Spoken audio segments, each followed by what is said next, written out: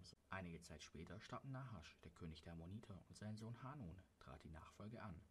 David dachte: König Nahasch war mir immer wohlgesinnt, darum will ich mich nun seinem Sohn Hanun gegenüber freundlich verhalten. Er schickte eine Gesandtschaft zu Hanun, um ihm sein Beileid auszusprechen. Als aber Davids Boten zum ammonitischen Königshof kamen, sagten die Fürsten des Landes zu König Hanun: Glaubst du wirklich, David hat diese Männer nur zu dir gesandt, um deinem Vater die letzte Ehre zu erweisen und dir sein Beileid auszusprechen? Das ist doch nur ein Vorwand. Spione sind die unsere Hauptstadt auskundschaften sollen, weil David sie bald angreifen und erobern will.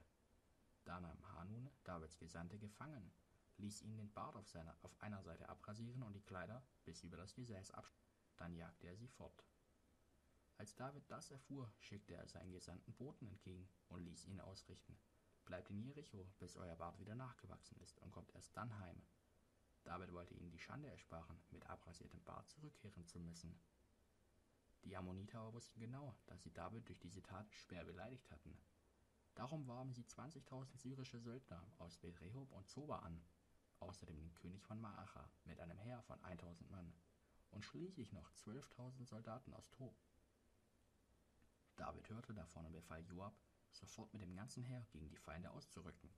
Die Ammoniter stellten sich vor den Toren ihrer Hauptstadt Raba zur Schlacht auf, während die verbündeten Syrer aus Zoba, Rehob, Tob und Maacha in einiger Entfernung auf offenem Feld Stellung bezogen. Als Joab merkte, dass ihm von vorne und von hinten ein Angriff drohte, teilte er sein Heer. Er selbst wollte mit den besten Soldaten den Kampf gegen die Syrer aufnehmen. Den Rest des Heeres übergab er dem Kommando seines Bruders Abischai, der gegen die Ammoniter kämpfen sollte. Bevor die beiden Heere sich trennten, sagte Joab zu seinem Bruder: Wenn die Syrer uns überlegen sind, dann komm uns mit deiner Truppe zu Hilfe. Sind die Ammoniter stärker als ihr, dann helfe ich dir mit meinen Soldaten.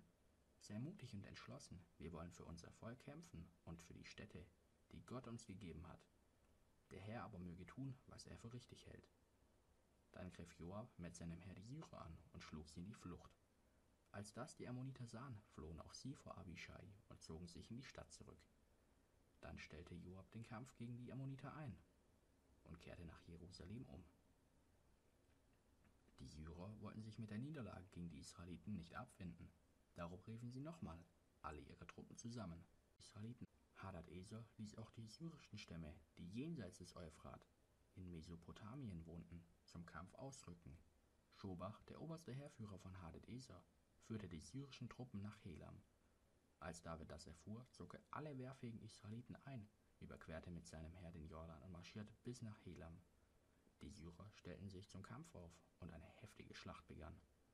Wieder wurden die Syrer in die Flucht geschlagen, doch diesmal litten sie schwere Verluste. 700 Wagenlenker und 40.000 Reiter fielen. David hatte den Heerführer Schobach so schwer verwundet, dass er noch auf dem Schlachtfeld starb. Die besiegten syrischen Könige, die bis dahin Hadadesers Untertanen gewesen waren, schlossen Frieden mit den israelitischen und sich in ihren Dienst. Von da an wagten die Syrer nicht mehr, die Ammoniter zu unterstützen.